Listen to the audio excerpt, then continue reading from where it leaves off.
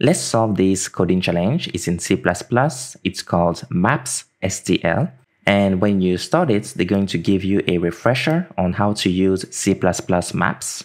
An example here, you get the map and then you specify the data types for the keys in your map and the values as well. Then you can give it a name. For example, here you have a map where the keys are going to be strings and the values are going to be integers. The name of the map is M. You can get the size of the map by calling the size method on it. You can also insert items in the map, that is key value pairs. So you call this function makePair and you specify the key, in this case hello, and the value, which is 9. And you can also erase elements, that is removing elements from a map by calling these erase methods. And you specify the item that you want to remove. You can find elements in a map by creating an iterator. So you specify what sort of iterator do you want. In this case, we want to iterate through a map that has strings as keys and integers for values. And now we need to call the find methods on the map that we created. For example, M, we specify what we're trying to find. And if we found whatever we are looking for, then we're going to have an iterator pointing to that position in the map, pointing to the item that we want. Otherwise, if we could not find what we were searching for, then m.find is going to return us m.end. So I think they specify this here. You can see iterator is equal to m.end. So you can always have a conditional statement after your find method that says if the iterator is equal to m.end, it means that I did not find what I was looking for inside of the map. Otherwise, do something else. Here they say to get the values stored in a map, you can also use this notation with the square brackets, just like you would for an array. And you can even assign values inside of your map. So if whatever you have here doesn't exist, it's going to get created and the value will be associated to it. In my videos, especially if you watch my lead code videos in C++, I use that notation most of the time. Now let's look at the instructions for this challenge. They say here that we are assistants to a teacher and we have some students and some marks. There are some queries that we need to work on. So in this challenge, we have a certain number of queries and the queries are going to be of 3 different types, 1, 2, and 3. If the query is of type 1, it's going to be followed by X and Y, where X is the name of the students and Y is the marks of the students. If we have a query that is of type 2, then it means that we need to erase the mark of the students. So we're going to have 2 followed by X, where X is the name of the students. And we also have query type 3 is going to be followed by X. And this means that we need to print the marks of the students whose name is X. Otherwise, we need to print 0 if that student doesn't exist or doesn't have any marks. So have a look at these examples here. In this case, we have 7 queries, 3 of them of type 1, meaning we have to insert some marks. We have some queries of type 3, meaning we have to print the marks of those students. Then here we delete the marks for Jess and then we print them again. So this here is my solution. First, you're going to have, I think, some headers in C++. They're already given.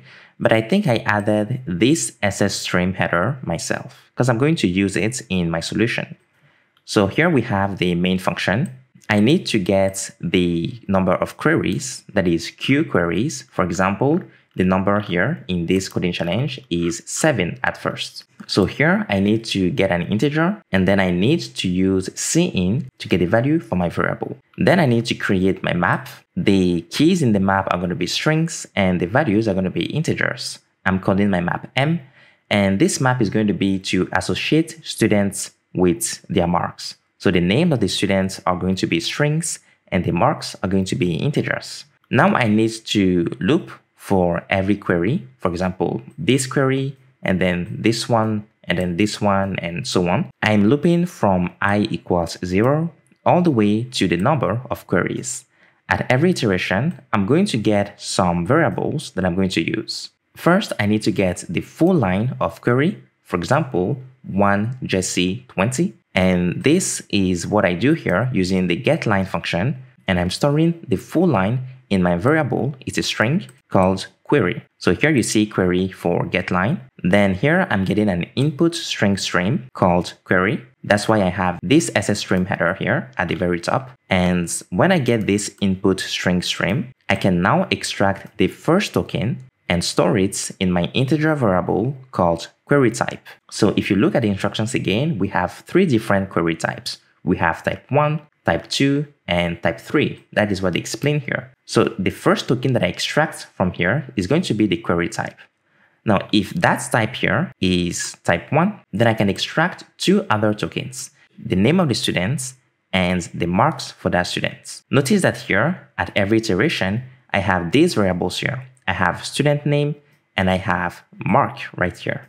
So that's why I'm able to use them inside of my for loop like this. Now, because query type 1 means that I need to insert the marks Y for the students X, as they explain here, I'm also doing the same thing here. First of all, I'm checking, do I have that student in my map?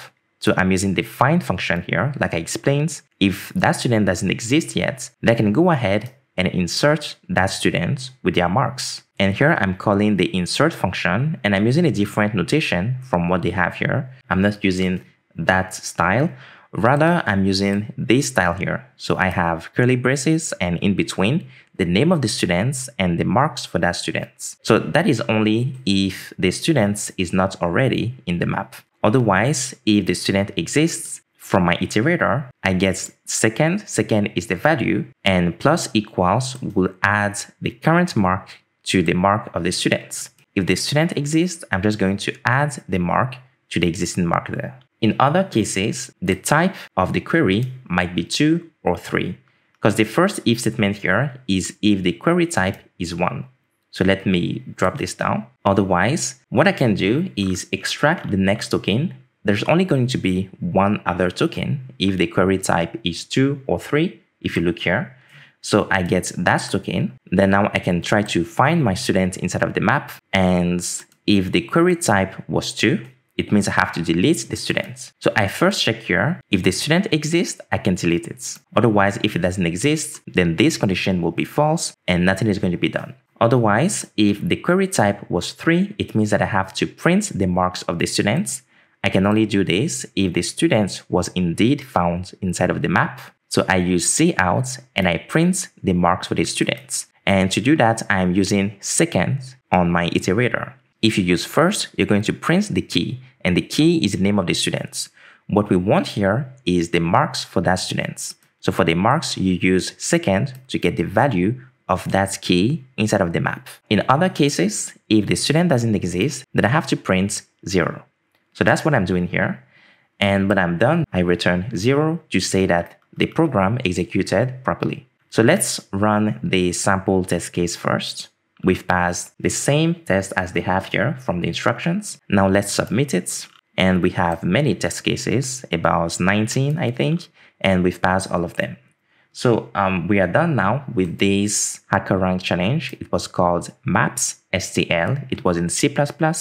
If you like my solution, please subscribe, check out my GitHub, and I'll catch you next time.